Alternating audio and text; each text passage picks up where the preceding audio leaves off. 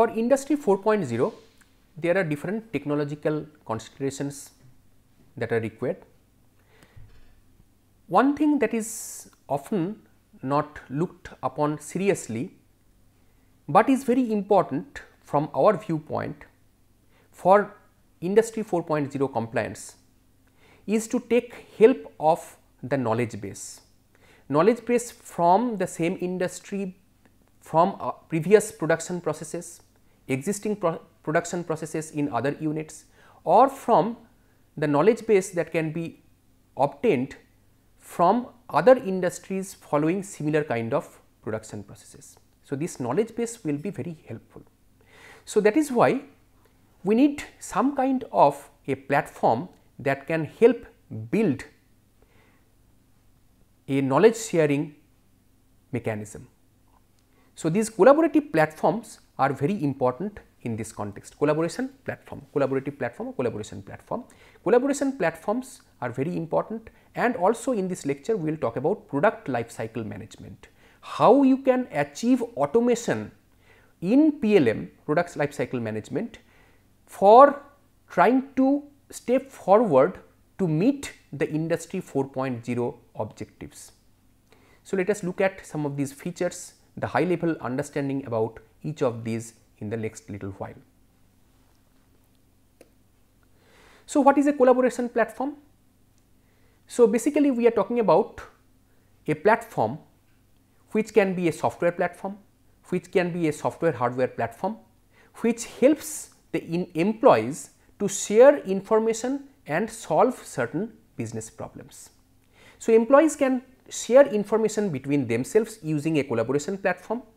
The employees of one industry can share the information with employees of another industry by virtue of use of these collaboration platforms, and so on, and this thing you can generalize and extend to different scenarios likewise.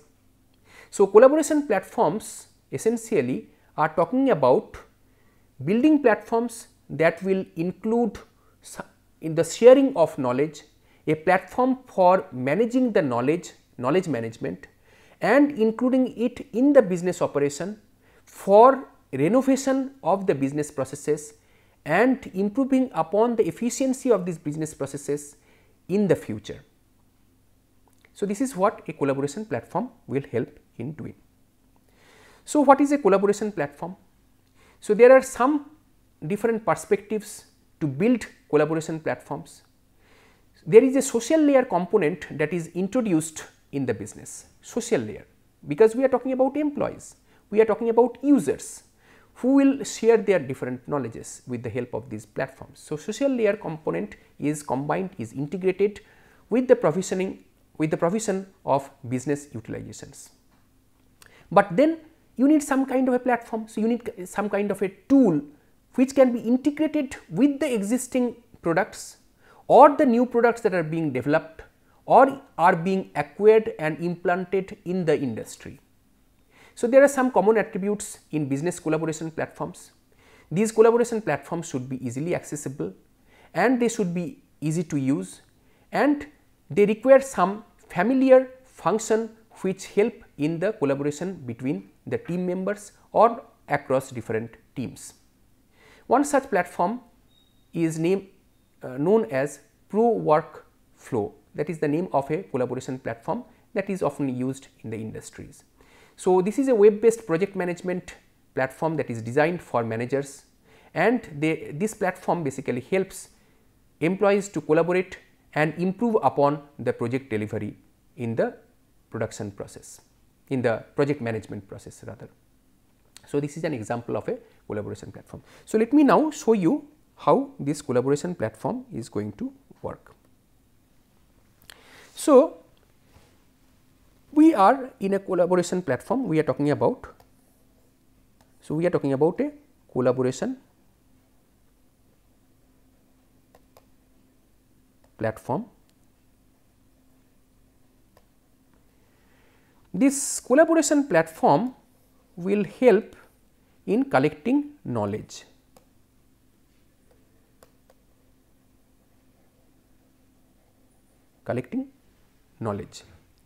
So, this knowledge will be used in knowledge management. So, basically what is happening essentially is this collaboration platform is helping or enabling knowledge management. It is enabling knowledge management. So, this knowledge management is important for different industry agents.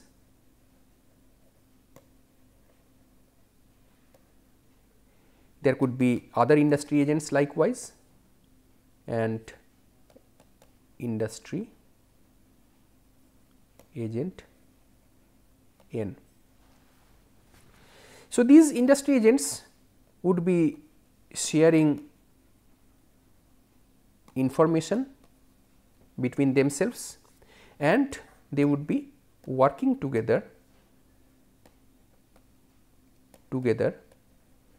for achieving the objectives of the business. So, this is how a collaboration platform works and how it is linked to the knowledge management aspect of it. So, essentially what is happening, the idea is towards the objective of improving the productivity, improving the efficiency of these business manufacturing processes and so on, for fulfilling the overall objectives of industry 4.0, we are saying that these collaboration platforms would be found to be useful. So, collaboration productivity is going to be improved, is going to be increased. So, there are 4 different aspects of increase in the collaboration productivity, and this will be enabled with the help of different key parts such as IT, single source of truth, industrialization and coordination. So, let us look at each of these individually in little bit more detail in the next few minutes. IT proliferation. So, basically what has happened is, as we know, that computers, computational devices etc. has had a huge impact in our economic growth in the last few decades, and there has been increase in the capital stocks and shares across different companies worldwide. So, these industries worldwide are required to consider and promote global information technology, global information systems with the help of this computing power. So, storage capacities have increased, computational high speed computational capacities have increased, and they are increasing even more day by day. So, this IT proliferation has basically helped in building the computational platform that will be required for coming up with the collaboration platform. Single source of truth. Single source of truth means we are talking about a single repository where all the data are going to be stored. So, essentially we are talking about a data model, an information model that will help in storing every data element exactly once. So, this is this single part of the single source of truth that we are talking about. So, this single source of truth must employ the right software at the right time, at the right place for right decision making. So, single source of truth is needed to be realized across the whole product life cycle, and this is very important. Industrialization. So, it is basically the bridging between the virtual world and the physical environment. So, the physical environment is linked with the virtual world using cyber physical systems, which we talked about earlier, and these cyber physical systems are equipped with computers, sensors, actuators and so on. So, these systems will require intuitive and self-effective elements to be adopted in them. So, this is the industrialization aspect of it, and coordination is basically to ensure that there is stronger coordination between multiple industry agents in the same industry, across different industries and so on, so that the collaboration productivity can be increased even further.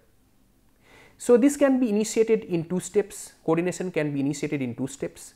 In the first step, we can establish a network which communicates with the overall target, and in the second, providing authority to decision makers in a decentralized system. So, this network we are talking about in the context of coordination is maintained by encouraging the exchange of employees or by using smart devices between different employees, because physical exchange may not be required, if you equip your employees with different smart devices, this exchange of information can be maintained for stronger coordination between the employees of the same organization or across different organizations and so on. Now, let us try to understand the product lifecycle management aspect of it. So, product lifecycle management, as this name suggests, this term suggests, it is actually a widely used terminology in the industry. So, it talks about the life cycle of a product from ideation till deployment. The entire life cycle of a product is captured using these product life cycles. So, this product life cycle management works as a management system for a company's products. PLM handles a product completely from single part of the product to the entire portfolio of that product. Examples of product lifecycle management systems are basically the CIS system, computational intelligence system, and there are many different other industry specific PLM systems that are widely used in the industries, so basically these PLM systems are quite popular.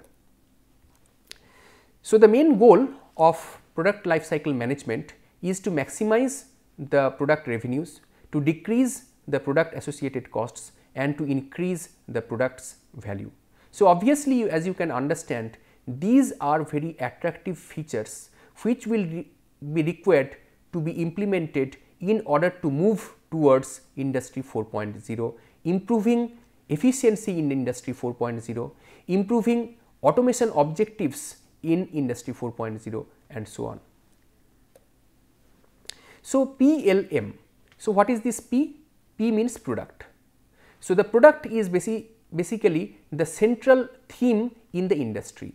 Everything is governed around products and processes. So, P corresponds to product, which is basically the central agent of consideration in PLM in the industries. So, the product is the origin of company earnings. So, this P is obviously, as I was telling you so far, the most important component of product lifecycle management. And we can understand that if you do not have product, you do not have its services. So, every service is basically linked to the product. The L of product lifecycle management stands for life cycle. L stands for life cycle, and there are 5 different parts, 5 different phases in this product life cycle, in the life cycle of PLM. So, one is basically visualization. Visualize, explain, perceive, use and then dispose. So, visualize means ideation. Ideation, explaining the idea, perceiving the idea, realizing the idea, supporting the system, the product that is built, and then disposing or retiring the product that is built. So, these are the 5 different parts, 5 different phases in the product life cycle of any product life cycle. Visualization, as I was telling you, corresponds to the ideation. People have different ideas regarding a product, so they visualize this product to be built, that is the ideation part. Next is the explanation. This idea has to be transformed into some kind of a representation that is basically captured through the phase, explanation phase. Perceiveness or perception is basically at the end of the previous phase.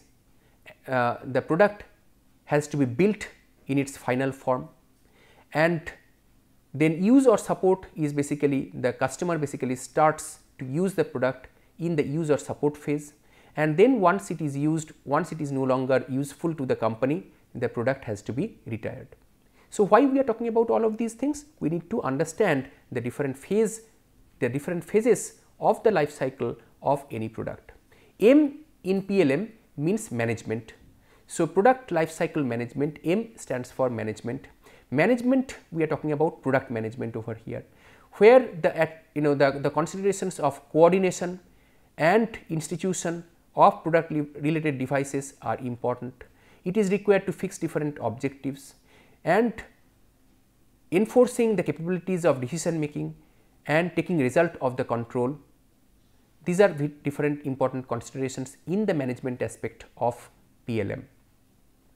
So, the whole idea in the management aspect of PLM is to ensure that a product works well, it is managed across its life cycle, and the management guarantees that the product will earn the profit for the company. So, in terms of Industry 4.0, it is required to improve efficiency, effectiveness, automation has to be poured in order to be able to achieve it. So, automation in the PLM is something that the industries will have to be striving for with the help of different things such as computers alone, embedded systems, cyber physical systems, everything has to be taken together in order to improve upon this efficiency and effectiveness in the automation of PLM. So, this efficiency and effectiveness of PLM improves the market share and market size with increasing revenue. So, these are some of these business objectives of PLM for Industry 4.0. Financial performance, which obviously talks about increasing the market share, increasing the market revenue, reducing the development cost, etc. Time reduction, basically reducing the project time overrun, decreasing the profitable time, etc. Improving quality talks about decreasing the defect rate, that means the rate at which the manufacturing defects in these different products are going to be there. So, decreasing that rate, improving the customer satisfaction and so on. These are basically improving quality aspect of the business objectives of PLM, and overall improvement of the business, decreasing the delay time in product release, ensuring 100% configuration conformity, improving 100% customer satisfaction. These are all the different business objectives of PLM for Industry 4.0. So, if we are talking about PLM, we need to understand few things. So, let us look at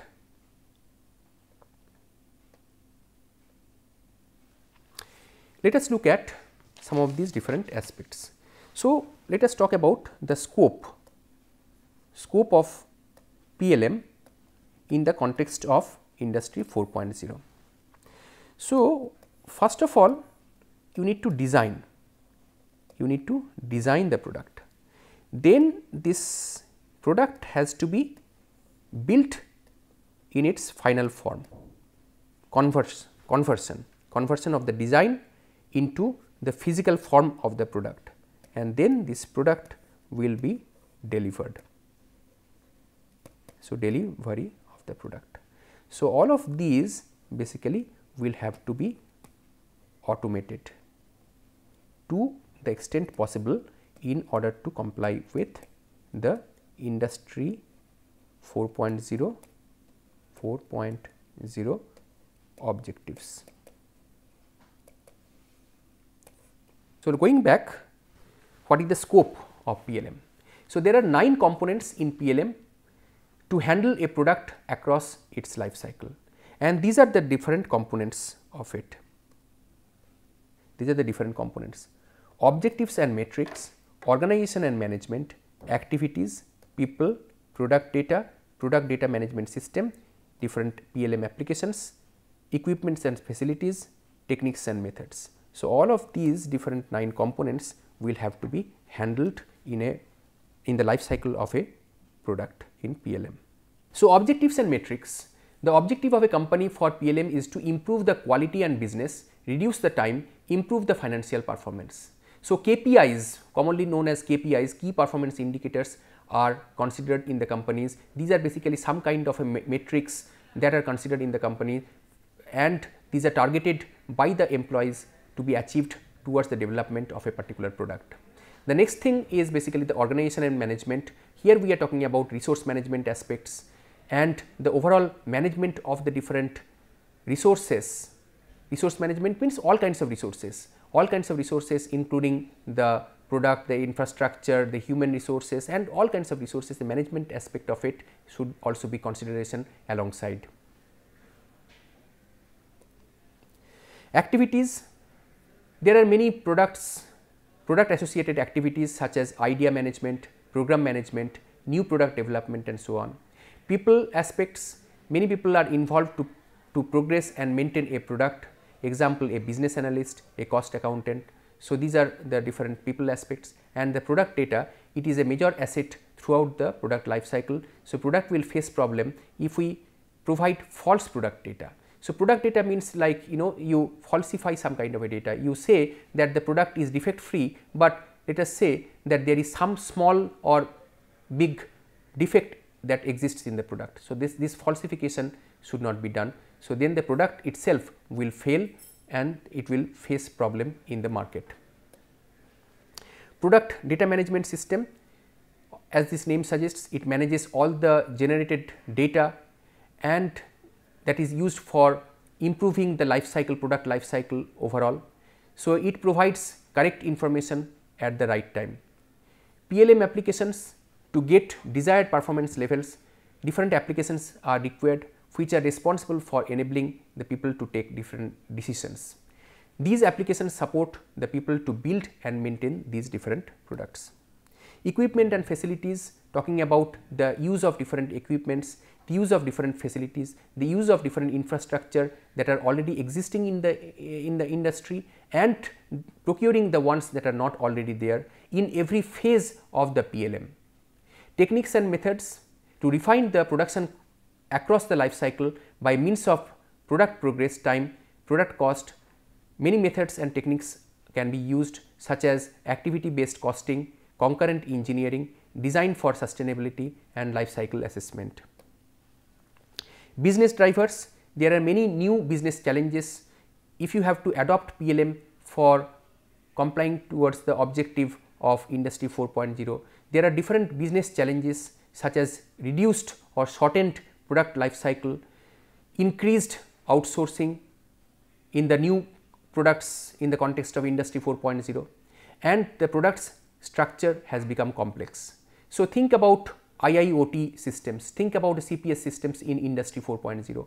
We are talking about small sensor enabled devices, small actuator enabled devices. So, these do not so the way these IoT systems are developed, the way the IoT systems are developed, it is a kind of different product life cycle that is used for these IoT systems. So, the essentially what has happened is in IoT the product life cycle has reduced, it has shortened and lot of things are basically lot of components are outsourced and many of them are insourced from different companies and so on. So, basically this outsourcing and insourcing in the context of IoT and their use in Industry 4.0 has increased and consequently the structure of the product, the building of the product, because there are so many different complex components in these different products, IoT products, that the product structure has also become complex. So, these are some of these new business challenges for PLM in Industry 4.0 that will have to be kept in mind. Increase in speed, increase in demand and quality of product are the other challenges to drive a particular business. Industrial requirement.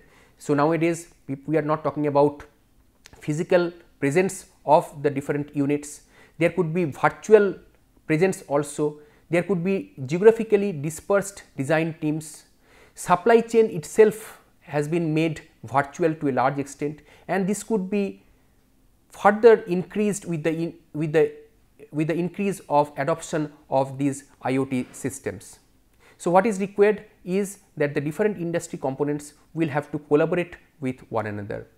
So, net centric technologies have increased in their use in PLM nowadays and that has also not only improved, not only increased the efficiency of the production process, but has also made it much more complex in terms of development. So, for Industry 4.0, these are the 10 step approaches that can be used for PLM. So, these are the different 10 steps. Number 1, data gathering, education of PLM. So, education component is very important and is often neglected, but education and training is very important. Practice of management in PLM, PLM concept, PLM roadmap generation, development strategy, rate of interest calculation, management report preparation, executive preparation and executive decision support. If you need to know in further more detail about each of these, many of these are quite well understood, and I think most of them you can understand from these names alone, but if you need to understand in further more detail, this is the source that can help you to understand in further more detail. So, you can go through this particular literature in order to understand these.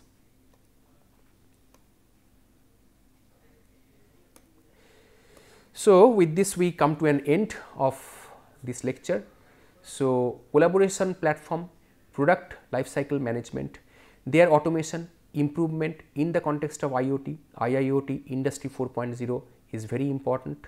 So, these often are quite overlooked, but should not be from our perspective, and that is why we have included these things in this particular course on Industry 4.0 and IIoT.